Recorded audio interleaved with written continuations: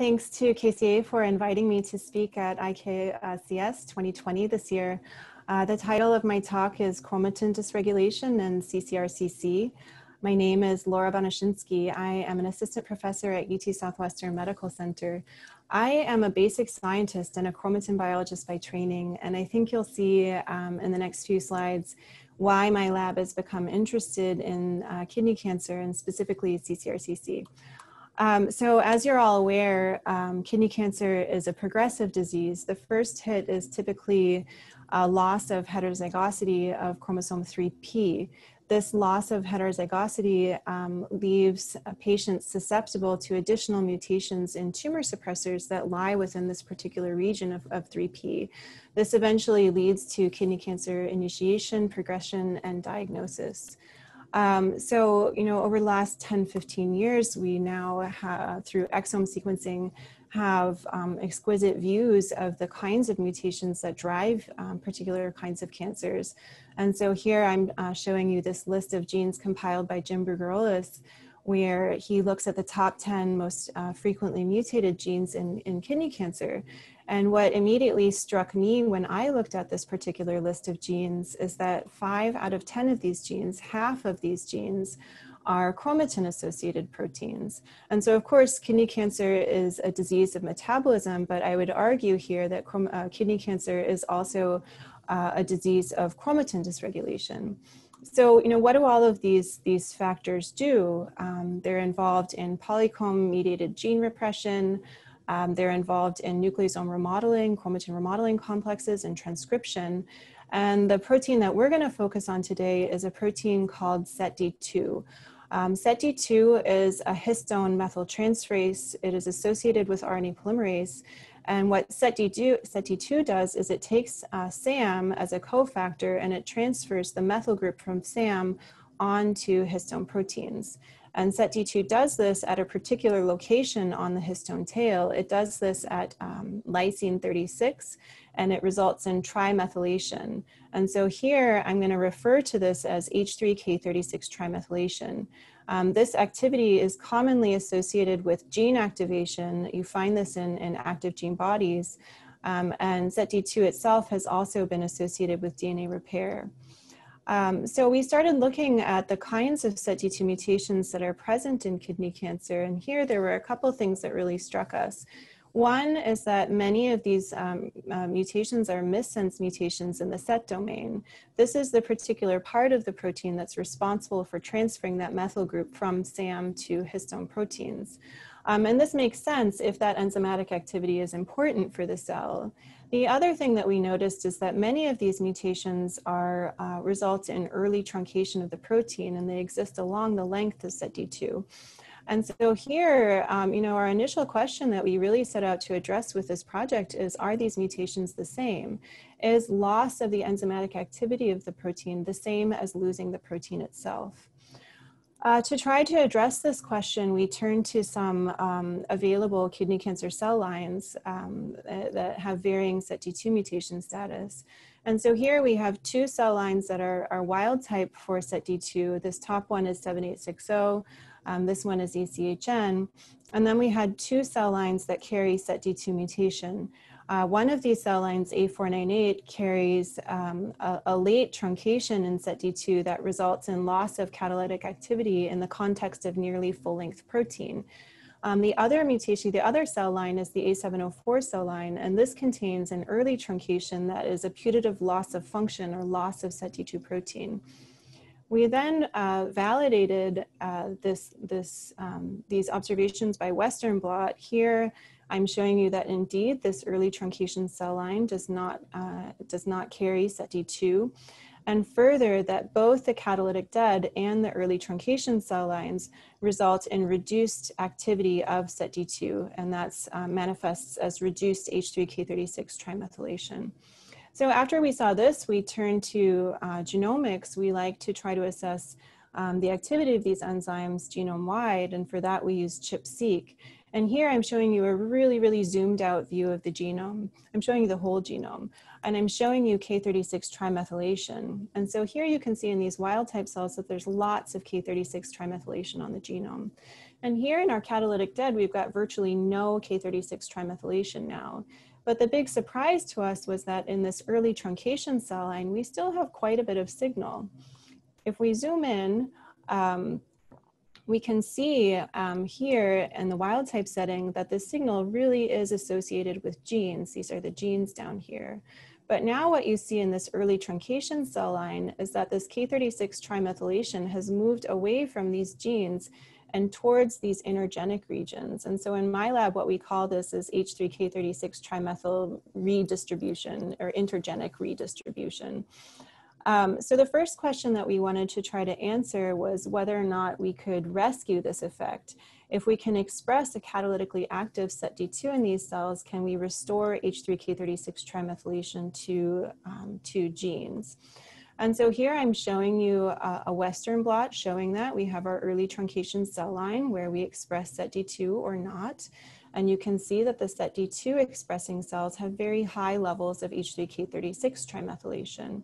Now, instead of showing you a sequencing experiment, I'm just going to show you some CHIP qPCR where we just ask what the K36 enrichment levels are like at a few particular regions. And so here, this is that same result that I showed you before. In our early truncation cell line, we have a loss of H3K36 trimethylation at genes. We have an increase in K36 trimethylation at these intergenic regions. And what you can see quite nicely is that when we add back catalytically active SETD2 to these cells, we have an increase in trimethylation now at the genes and a decrease in trimethylation at the intergenic regions. So by re-expressing a full-length active SETD2, we're able to restore the normal pattern of K36 trimethylation observed in these cells. Okay, so this was a really, interesting observation for us because of this thing that the chromatin field knows. So we know that SETD2 is the only histone methyltransferase that can put K36 trimethylation onto genes. And so it was really striking to us that in its absence that we were still seeing the signal just redistributed. So the other thing that we know, though, is that this is there are other proteins that are able to install lower orders of K36 trimethylation. This set of, I think, 5-6 proteins is able to write H3K36 mono and dimethylation into chromatin. It's usually just unable to convert to tri. SETD2 is required for that. And so our hypothesis here was that by losing SETD2, somehow one of these other proteins is able to function unconventionally. And so to test this idea, we used another tool that cancer biology has given us, and that's this particular mutant of a histone where this lysine has been substituted by a methionine. And generally, when these lysines that are methylated are substituted by methionines, these act as pan-methyltransferase inhibitors for this particular lysine.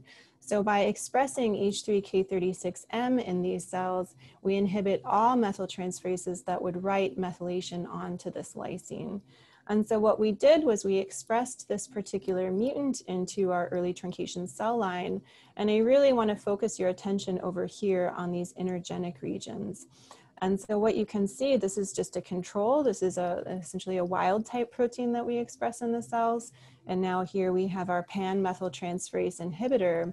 And I think what you can see quite clearly is that by expressing this methyltransferase inhibitor, we have this reduction of K36 trimethylation at these intergenic regions. And so here, we're really, this project is kind of in early stages. And, we're trying to figure out what the methyltransferase is, why it's functioning unconventionally or aberrantly in the absence of SETD2, what the normal relationship is between that protein and SETD2. And we're really trying to work out the molecular details behind this observation. But one of the things that we wanted to try to answer is, why is this important in the tumor and the cancer? And so to ask the question of whether SETD2, what's the functional importance, we just turned to a transcriptomic analysis where we take our early truncation cell lines and we compare those now to our cell lines, our early truncation cell lines that express full-length SETD2. And so you can see that, you know, all of these genes over here are upregulated when we re-express SETD2 in these cells. And if we look at ontology terms for these genes that are upregulated, we see a number of terms that are associated with cell division, you know, mitotic nuclear division, cell cycle phase, and so on. And here I just want to draw attention to a really nice study from Cheryl Walker's lab published a few years ago, where she shows that not only is SETD2 a methyltransferase for histone proteins, but it also can methylate tubulin, and so perhaps play a role in cell cycle progression there. Okay, so, you know, we have this observation here, this transcriptomic analysis that suggests that these cells might be dividing more rapidly, and so we wanted to know if this was true. And so we just did a very simple experiment where we just take our cells that are our early truncation cells, or our cells that express SETD2, and we count them over time. And I think what you can see clearly here is that these cells that are expressing SETD2 are growing faster than those that don't. And this is kind of you know, an interesting observation, because SETD2 is thought to be a tumor suppressor, and here we have this observation that it's actually increasing the cell growth. And so we wondered if there were other aspects of tumor biology that might be affected by the presence or absence of SETD2. And here we wanted to ask about the ability of these cells to migrate. And so here we use this wound healing assay. And I think, I hope what you can appreciate here is that these cells that do not express SETD2 are able to heal this wound better than cells that are expressing SETD2. And so maybe this is linked to this observation that SETD2 mutations are often late in kidney cancer and could be associated with migration and metastasis. Okay, so, you know, we have this molecular observation that we've got these differences in chromatin dysregulation based on the type of SETD2 mutation. And so based on this, what we wondered is whether or not these cells would show different, you know, sensitivities or synthetic lethalities. And so to try to understand whether these ccRCC cell lines might show unique synthetic lethalities, we turned to a PRISM approach, where we barcoded our cell lines and pooled them. We can treat them with a panel of drugs, and then we can sequence these cells, and we can ask which of these cells survive drug treatment, which of them don't. And so when we did our initial screen, we've just done this one initial screen at this point. And you know, our initial observations are that the location of SETD2 mutation is important, or it results in differential chromatin dysfunction.